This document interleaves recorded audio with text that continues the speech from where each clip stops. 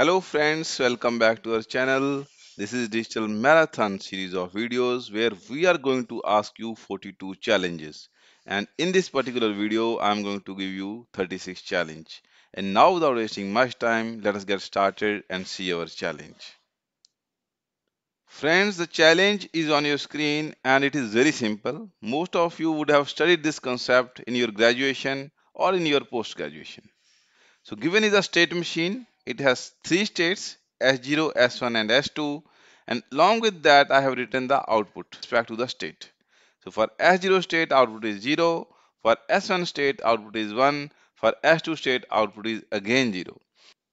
As there is no input, so after S0 state it will come to S1 state, and after S1 state it is bound to come to S2 state, and it will stay there only.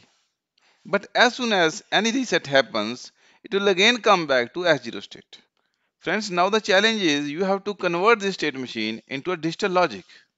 You can pause my video here, try to think of its answer. If you come to know its answer, please write it down in the comment section so that we can start a discussion there. Otherwise, I will give its solution in the upcoming video. And with this, I am going to end this video and I hope that this would be quite informative for all of you. If you also like this video, please press the like button and share your feedback in the comment section. And in future also we are going to create many such videos. So to be aligned with our channel, don't forget to subscribe it and press the bell icon to get the notification of all the upcoming videos. Thank you so much for watching and your time.